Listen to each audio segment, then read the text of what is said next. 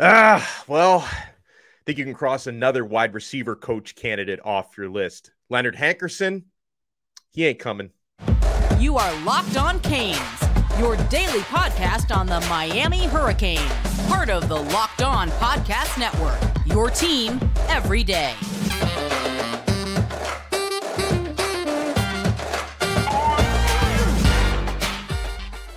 I am Alex Donno, your host. I'm a University of Miami alumnus, longtime South Florida sports radio vet, and contributor to allhurricanes.com. And thank you so much for making Locked On Canes your first listen today. We're available free wherever you get your podcasts and available free on YouTube. So, as reported last night by Gary Furman of CaneSport, Leonard Hankerson has decided to stay in San Francisco. And apparently the 49ers have taken care of him, if you know what I mean, to make sure he stays as the 49ers wide receivers coach. It's our understanding here on Locked On Canes that Hankerson interviewed at least twice for the University of Miami wide receivers coach job. I think the first of those was more of an informal interview, but late last week on Friday, he had a formal interview. And so it sounds like Hank is staying, and it's understandable, guys. It's disappointing, but it's understandable. Because when you're ascending through the NFL coaching ranks, you may not want to leave that sort of a situation. And also, you don't have to be recruiting there 24/7 in the National Football League the way you do in college football. So I'm very excited to bring on first-time guest here on Locked On Canes, but you may have seen this man and heard from him before. Very, very dear friend. And he's been around the Miami Hurricanes program for maybe more years than he would even care to admit. Bruce Warner is with us. Bruce, how many years do you go back following and covering this Miami Hurricanes program? 40 plus. 40 plus. Wow. 82, 83, 81. Yeah. And timed very well with the start of the glory years, too. Exactly. Right after Jim Kelly left. And yeah, then it just took off. And then it's kind of drifted downward the last 20 years. Which is, it's hard to explain, and it was certainly hard to live with, but it happened. And here we are in 2023 already, and we're still looking for something to get us back where we belong, is what Miami fans say. We belong there, but we're not there. Yeah, we're not there yet. And by the way, a couple of other quick coaching notes before Bruce and I dive headfirst into this wide receivers coach situation. Reported by both On3 and 24/7 that Miami interior defensive line coach Joe Salave'a interviewed for a job with the Detroit Lions, but he did not get it. So he's still, at least for the time being, Coach Joe is still part of the Miami Hurricane staff. And there's been some buzz about Jason Taylor, who I hope ends up promoted at Miami to become the defensive ends coach. But there's some buzz linking Jason Taylor to a possible job with the Miami Dolphins, which would be hard for him to pass up. And, Bruce, I think one of the factors here when we talk about it, it's not just at Miami, because Florida just lost a bunch of coaches from their staff for NFL jobs. This tweet from 24/7's Josh Pate really speaks to me when he talks about all these coaches that have been leaving college for the NFL. Josh tweeted, from a coach who recently opted for NFL over college football: "If I take a job in the league, I can go to sleep at night knowing the GM is handling the salary cap, roster management, and the draft. In college, that's all on me and on the personnel department." And especially if you work for a guy, Bruce, like Mario Cristobal, there's a lot of 18-hour days being worked by coaches on his staff. Oh, I don't have the answer to those questions, but I do have an opinion, obviously, and that's part of it.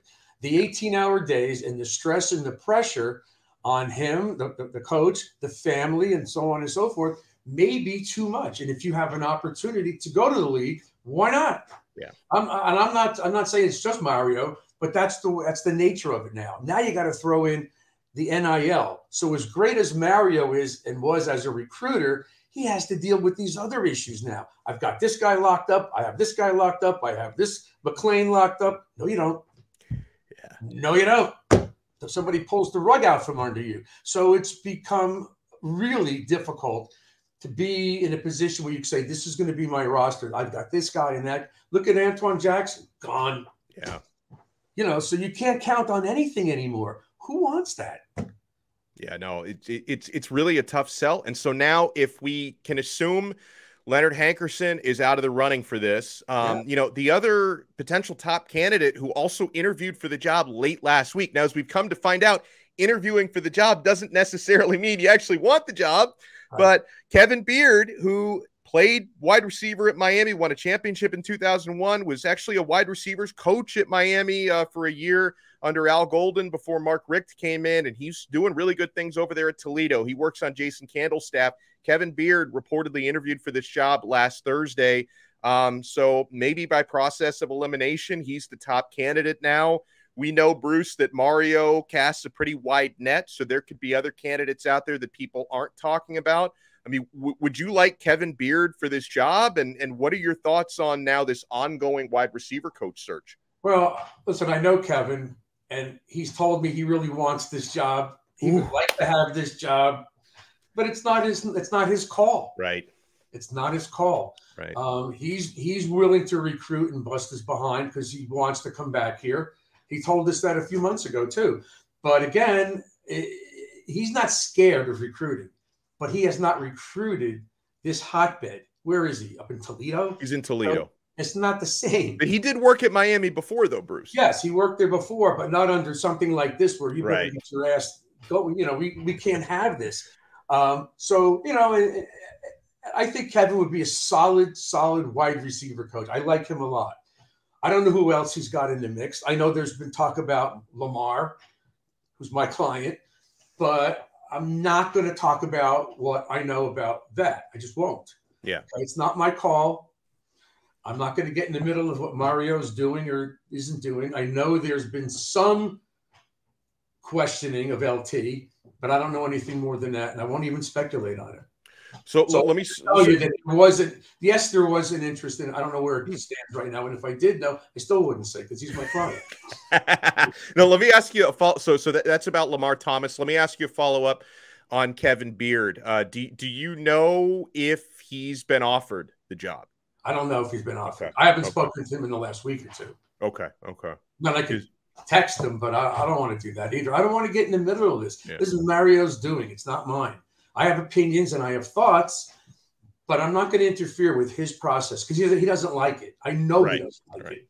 So I'm not going to even speculate. I'm not going to say Bruce said this. I'm not going to do it. So I hope he gets the job. Hell yeah. I like him. Yeah. Obviously. Yeah. But if he found somebody else that he thinks will do the job, I got to trust in him. Now, let's just take it a step back a year. We all trusted what he was going to do last year. And look what happened. It blew up. It blew up. He had the so-called superstar staff. And what happened? I don't think those guys were meant to be coaches for Mario Cristobal. Right.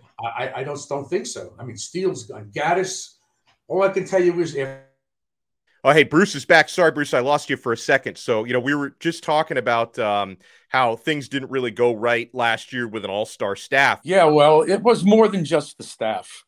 You know, I had heard from some of my former player friends, which you know that I know, and they were telling me that Mario was telling them as far back as last April, oh, my God, I can't believe what I'm seeing here.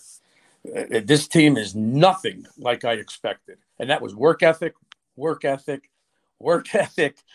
wasn't there. And he knew right from the get-go there was players he had to weed out, and he's doing it. He did it in the offseason. He's probably not done.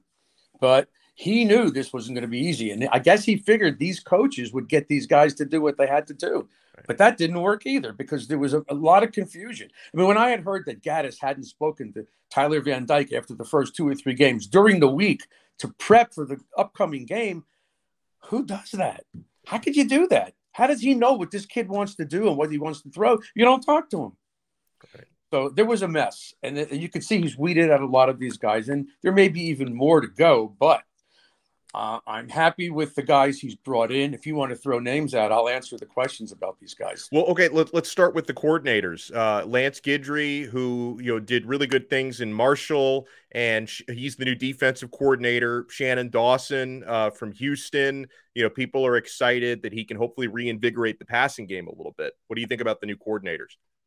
Well, you have to take a step back and look at this because does he have the horses? The right. defense guy. So I've been saying all along, and I'm not going to change my opinion unless and until they get a defensive tackle or tackles that could dominate the line of scrimmage, like guys like Jerome and Cortez, the late Cortez and the late Jerome, and Sapp and Russell Maryland, and, you know, guys that could collapse that pocket, Mark Caesar, guys like that, they're going to have struggles because the linebackers are not freed up to roam around and make tackles. They're going to have a hat on them almost every time. And that's why you see our DBs and safeties making tackles all over the place. You know, it's not, the front four is not always about pass rush. So they need to get some, and I don't know if they have a defensive tackle that I'd be scared of if I'm the opposite team's offensive coordinator. Certainly not. And as far as the offense is concerned, the guy could be a genius. Until that offensive line gels with what? With an injured Rivers, an injured Zion Nelson. You got Lee from UCF, that's good. You got Cohen from Alabama, that's good. If those two guys that are hurt are able to play, and then you have Inez Cooper and the two young kids, that's an offensive line. That's 7 guys right there that you could plug in, and they could do better. The run game, the passing game. But so it doesn't matter what calls are being made by the OC if they can't execute it because the quarterback's getting killed or there's no room for the running backs to go. It doesn't matter, and that's going to fall on the offensive line coach. And that's, to me, that's the key to the offense this year. I don't care how much skill you have. 100%. I think Mario would agree with the way he's been addressing the offensive line. I want to get more into what we're looking forward to from spring football, which starts in just 4 days, which is crazy how fast time is flying by. And I want to get Bruce's take on the new running backs coach who, Tim Harris Jr., near and dear to all of our hearts. So keep it locked right here to Locked On Canes. And guys, I hope you've been enjoying Built Bars in this new year. If you're looking for a delicious treat, but you don't want all the fat and calories, you got to try a Built Bar. Just got through the holiday season. I know my goal has been to eat a little healthier this year. So if you're like me, where you want to eat healthier, but you don't want to compromise taste, I've got just the thing for you. You got to try Built. With Built, healthy is actually tasty. Seriously, they're so delicious. You won't think that they're good for you, but they're perfect for that New Year's resolution. What makes Built Bars so good? Well, for starters, folks, they are covered in 100% real chocolate. That's right. Real chocolate, and they come in unbelievable flavors like churro, peanut butter brownie, coconut almond. My favorite cookie dough chunk puffs are back for a limited time, so get on that. I'm not sure how Built does it, but these bars taste like a candy bar while maintaining amazing macros. Only 130 calories, just 4 grams of sugar, and a whopping 17 grams of protein. And now you don't even need to wait around to get a box. For years, we've been talking about ordering your Built Bars at Built.com, which you can still do with our promo code LOCKEDON15 for 15% off. And now you can also get Built Bars at your local Walmart or Sam's Club. That's right. Head into your nearest Walmart or Sam's Club today. Grab a 13-bar box with our hit flavors like brownie batter and churro. And you can thank me later because I love me some Built Bars. Thank you so much for making Locked On Canes your first listen today. We're available free wherever you get your podcasts and available free on YouTube. Bruce Warner is with me here on Locked On Canes, who's been around the program since the early 80s. And, I feel like, Bruce, this is attorney week on Locked On Canes because we had Darren Heitner on, attorney at law, yesterday. We're actually going to be talking with another attorney later this week. So this is like Attorney Appreciation Day here on the Locked On Podcast Network. And, Bruce, I thank you for taking the time. And you've had a chance to represent a number of Miami players over the years. Yeah. I don't think I'm going to throw any names out, but yes, a lot of them. Yes. And then have gotten in trouble, and one of whom got in trouble right before the Cotton Bowl game against Texas back in '91. And I got him back in the game. I feel good about that. And my buddy, and he doesn't care that I say, and my friend Mark Caesar, who's from Newark, which is my hometown, he's gotten in trouble. Oh, wow.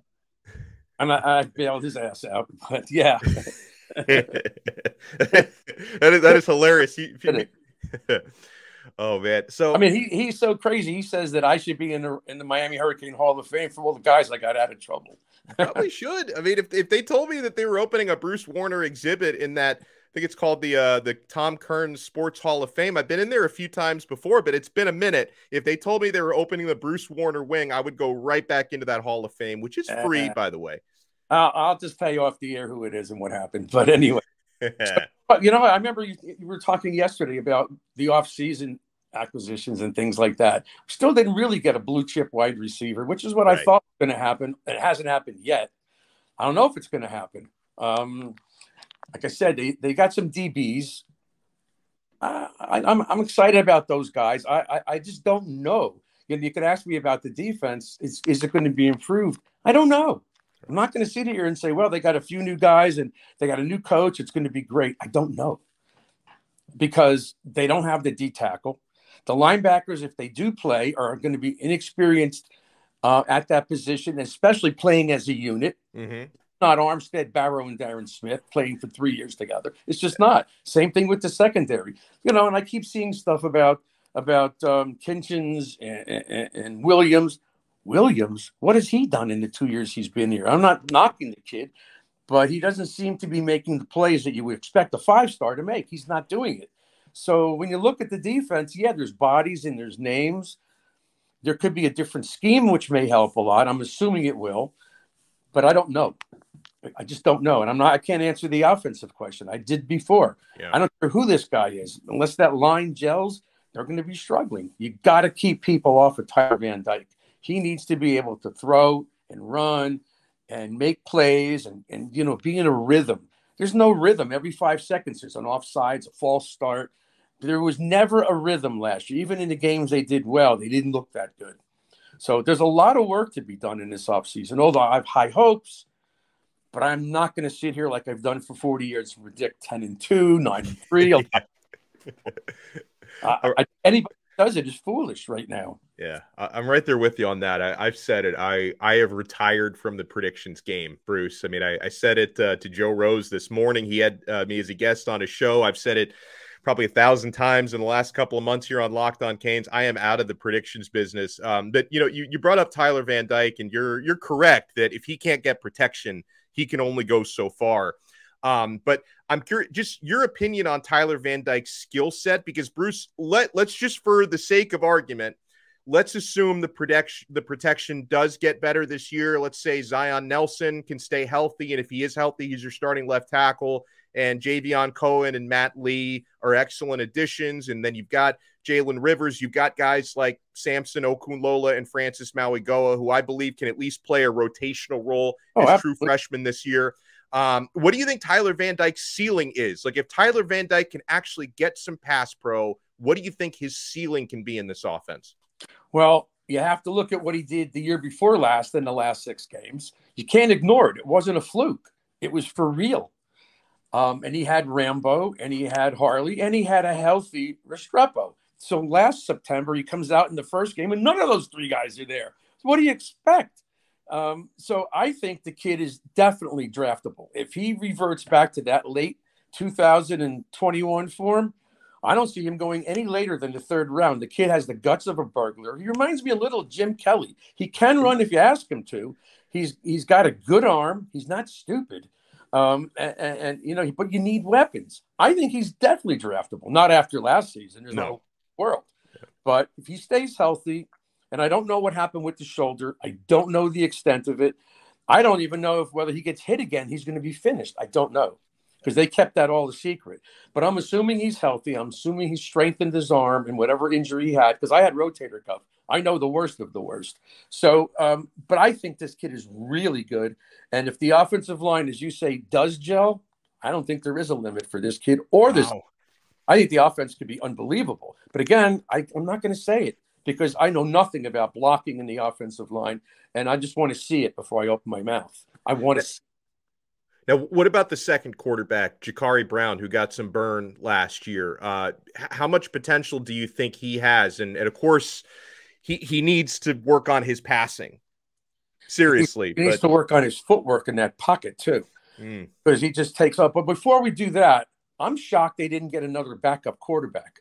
Yeah.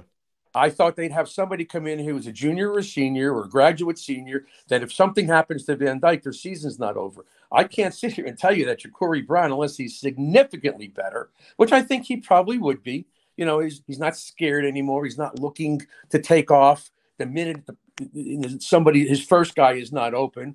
Those are the things he has to learn. And I think he does have a very high ceiling. I think he could be spectacular. But all these things have to take place. This year, hopefully he doesn't play that much except in the blowout games. Right. He could still redshirt because he didn't shirt last year. That's right. So he could technically, if Van Dyke's healthy, he could redshirt, which would help him a lot. But I think he's got a lot of potential because the things he does well, he does really well. But, you have to be able to throw a pass to a wide open Restrepo and not go 20 yards over his head when there's nobody near him. You got to put some air into the ball. So, it's one thing to be able to throw a ball. It's another thing to be able to throw it the way you're supposed to with air under it, or you have to throw it on a frozen rope or whatever it is. These are the things that he has to learn. You can practice as much as you want, but you need to face game action. So his scrimmages are very important to him. And then we'll be able to make some sort of a comment once spring practice is over. One of the coaching moves that Miami made this offseason that I really appreciated once the previous running backs coach, Kevin Smith, departed to go back to Ole Miss. Miami got exactly the guy that I wanted to fill his role. Tim Harris Jr., son of the legendary Ice Harris. Tim has high school coaching experience, college coaching experience. He did really great stuff the last couple of years with the running backs at UCF. UCF had a top 5 rushing attack last year, 228 yards per game. And, he knows the area, can recruit the area. Seems like he's a great teacher and a hard worker. So, obviously, Bruce, we can say some of the same things about the running backs room you said about the offensive line. There's some guys who need to stay healthy. Trevante Citizen is coming off an ACL. Don Chaney just has the worst injury luck of all time. They got a couple of exciting freshmen coming in, and Mark Fletcher and Chris Johnson, and Henry Parrish was the most consistent guy in that backfield last year. But how do you feel about the Tim Harris Jr. hire, and what do you think he can do with that running backs room this year? If I call Tim right now and put him on the show with us, he would whisper, because he won't say it too loud, Mirabelle, fix that offensive line. He needs that offensive line. Yeah. I understand I trust him. I think he's going to do a great job. But as I said before, and I don't know too many people who should disagree with me, that offensive line is everything to this team. And because they're so young, they have experienced guys between Lee and Cohen and Zion and Rivers. That's 4 really good ones. But 2 of them we know aren't going to be in the spring. So the other kids are going to have to step up. It may even be a blessing that these kids get to play on the first unit in the spring. And then let's see how these injured guys come around, in the summertime and get ready for fall practice. So, but I like the dynamics of Harris. He's going to get these kids more involved in the passing game. I don't know if you watched any of the things I did last year, but I was screaming for a screen. Please screen. Yeah. What does Saban do? Screens. What are these guys? Screen, no screens. How can you coach the offense and knowing they're coming after your quarterback and not call a screen is beyond me. And if you check the film, how many screens were there? Yeah, not enough. That's for darn sure. Not enough. And you can say, well, why didn't they put Rooster out there? Well, by the time Rooster gets the ball, the quarterback's dead. He's already on the ground. So they really have to work on that offensive line. And I know Mario is going to want them to be very physical, very physical. Yeah. He's a lot less worried about the passing game with Van Dyke than he is with the running game with these young guys, because they have studs in the backfield and they have studs on the line, but they haven't played one down together yet.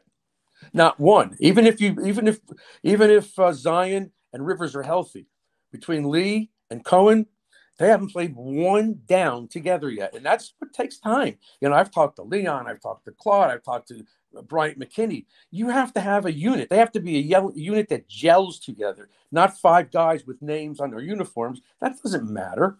They have to learn how to block and what each one is doing and trust. They have to trust the guy next to him. That's beautifully said. I'd like a big picture thought from you, since you've been around the program since 1982. The job that Mario Cristobal has done to this point, what he's working on, and also, Bruce, are you concerned by the fact that Miami is having so much coaching turnover? Like, I know on the one hand, I can say, well, 5-7 last year, maybe you needed to really turn over this staff, but then you've had to replace running backs coach, offensive coordinator, quarterbacks coach. You're working on replacing a wide receivers coach, defensive coordinator, linebackers coach, defensive ends coach. We'll see if the interior defensive line coach sticks around, because he interviewed for a job in the NFL, didn't get it. So we'll see what happens there. Are you concerned about like all the moving parts and the direction of the program right now? Truthfully, no. I think that Mario had to get rid of a lot of these coaches, and I think he knew it. Yeah. I knew way back when there was some players he had to weed out of here, a lot of them, like 30 of them. Yeah. So I'm looking at this. This is his second year, but I'm not putting a label on it or a number on it. I think that they made progress, even if they went backwards, so to speak. I don't think they went backwards. I think they got young guys that are dynamic, that'll be able to get to these kids and make them work hard and not feel like, well, I coached at Alabama for 30 years, so I know what I'm doing. Listen to me. I don't know if these guys connected with the players. So although it's year 2, and I do have expectations that we better not be 5-7 or even 6-6 this year. If they're 7-5 or 8-4 and they're improving, I just think the sky's the limit, because Mario's not going to stop recruiting, and the coaching staff will get used to these kids because they don't know who they are. They know nothing about them. So this could be another one of those real tough years, only because they're not coaching. They're not playing as units yet. They're still learning. But I think the upside is incredible. And I'm not going to complain about what Mario Cristobal has done at all. No, not blaming him for hiring these guys. Gaddis, maybe. Gaddis, and I'll tell you another thing. I thought about this last night after we spoke. You look at Gaddis and his offense coming from Michigan. What defensive coordinator is going to keep safeties back when you have a guy who's not known to be a passing offensive coordinator? So they had safeties in the box. They were stuffing the run. They were coming after Van Dyke and Ja'Cory Brown. They didn't care. They were not concerned about getting beat deep. Well, with this guy there now, he's got a history with the air raid. You better believe their defensive coordinators are not going to be stepping in the box, 8-9 in the box. It's not going to happen. And then if we can find somebody who can get past these guys, whether it's Kobe Young or whether it's Ray or any of these guys, they're not going to be in that box much longer. So there's a lot to this that I look at as a positive, but it doesn't mean I'm sitting here saying we're going undefeated, ruining the ACC codes. I'm not going to do that. That kid Drake May is incredible. Oh yeah, he's so good. Yeah, he's really good. So, I'm not predicting anything, although I am going to predict Florida State's probably going to win the ACC this year. They look really good. I hate to say it. Hate to say it too, but I think I agree with you. Good. Now, if their quarterback goes down, because he's become so good. It's scary that he's this good now. If he goes down, they're in trouble. Yeah. Just like ours. If Van Dyke goes down, we're in trouble. But I'm happy. You're asking me the question, the answer. I'm not scared. I'm not worried or concerned at all. I love it. Hey, Bruce, before I let you run, tilt your head so we can all see that hat you're wearing, because I got to get one of those. Look at that. That's the you were telling me off air. That's the hat version of the Miami Knights uniforms that they never wore last season. Never wore. Yes, that is correct. Yeah. I love that hat. I just got it the other day as part of my birthday present. Oh, yeah, that's right. So you had a birthday within the last couple of days. My son had a birthday yesterday. So it's birthday. Happy belated to you, Bruce. Well, thank you. You've sent something to me. You texted me or Facebooked me, but that's great. I got a lot of comments from former players. A lot of them, all the way back to like Kenny Calhoun and up to all these guys. I know all these guys, so I'm getting comments left and right. Melvin Bratton and I.E. Tucker and Stephen McGuire, and it's just a lot of fun to hear from these guys. Well, that's fantastic. And some of those guys were in that room that you wanted me to talk about, like I.E. and this one and that one, but. We'll save the legal issues for another episode. Bruce Warner, thank you so much for taking the time, my friend. Enjoy the rest of your day. Hey, you know what? It's been a long time since you and I were working at that radio station together. Yeah. And I just really like you. And I think you're just thank you so much. Good, hardworking young man who really gives a damn. And that's good. I'm just glad you still refer to me as a young man. Well, you're younger than me. I just turned 69. Yeah, I'm only 38. Although for some reason my 5-year-old son thinks I'm 40. He tells people I'm 40, so I'm telling him to cut that out. Into your son. Yeah, right. Exactly. Well, excellent stuff. And guys, make sure you keep up with Bruce. He'll be back on the show at some point, I'm sure. And guys, make sure after you make us your first listen, you make Locked On College Basketball your second listen. Experts Andy Patton and Isaac Shade take you through the college basketball landscape in 30 minutes a day, interviewing the biggest name media guys, players, coaches. Locked On College Basketball, available for free. Apple Podcasts, Spotify, Odyssey, and on YouTube, and wherever you get your podcasts. We will talk to you again next time on another episode of Locked On Canes, part of the awesome Locked On Podcast Network, your team every day.